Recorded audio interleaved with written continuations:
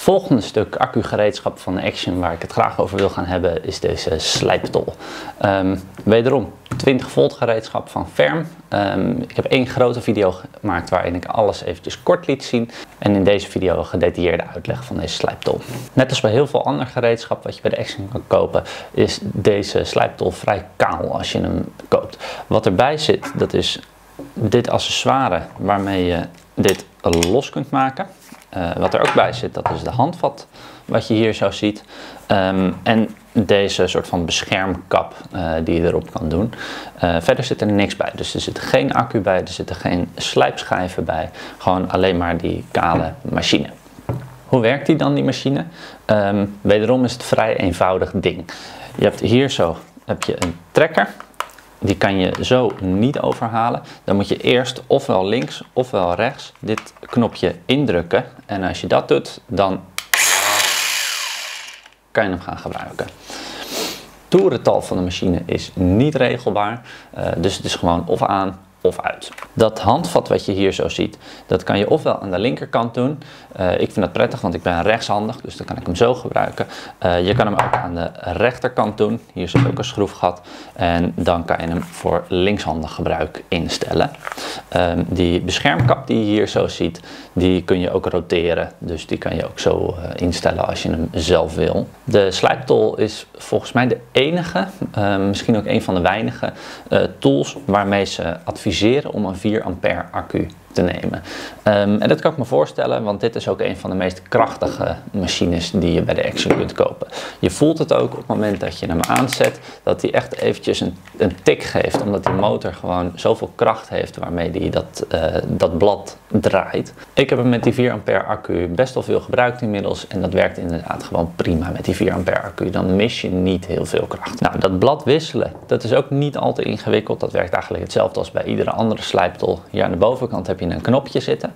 Daarmee kun je dat blad lokken. En wat je dan kan doen is dit toeltje pakken. Die zet je hier zo in 2 van die gaatjes en dan draai je hem.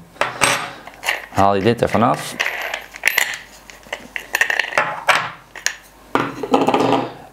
En dan kan je een ander blad erop doen. Wat goed is om te weten is dat dit schroefdingetje wat je erop doet 2 kanten heeft. De ene kant die heeft een soort holling erin en de andere kant heeft een bolling erin. Op het moment dat je een hele dunne slijpschijf erin doet, dan zet je hem met de holle kant zo erop. Op het moment dat je een wat dikkere slijpschijf erin doet, zoals deze, dan zet je hem met die bolle kant, zodat dat riggeltje in dat blad valt als het ware.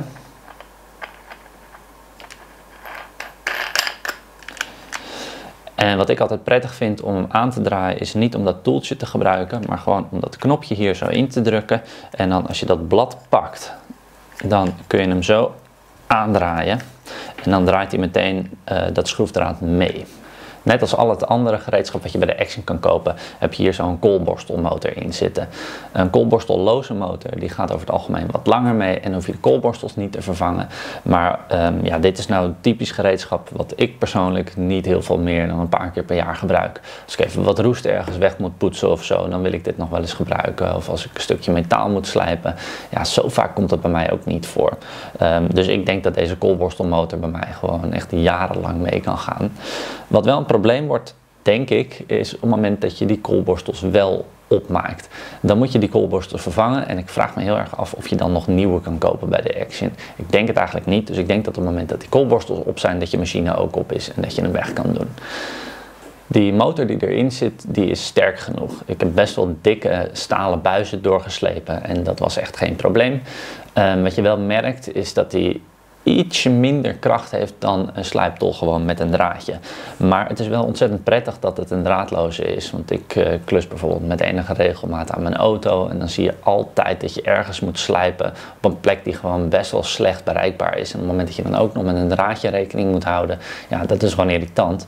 Op het moment dat je er eentje hebt op accu, dan kan je gewoon overal makkelijk bij.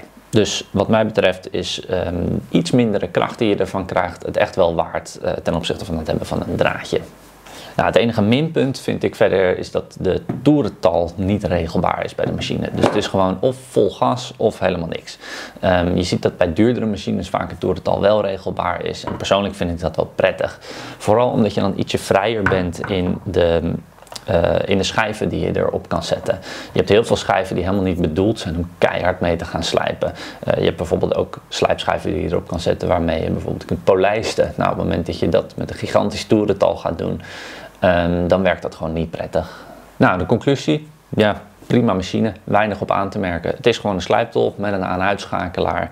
Hij heeft een handvat wat prettig is, wat zowel voor links- en rechtshandig gebruikt kan worden.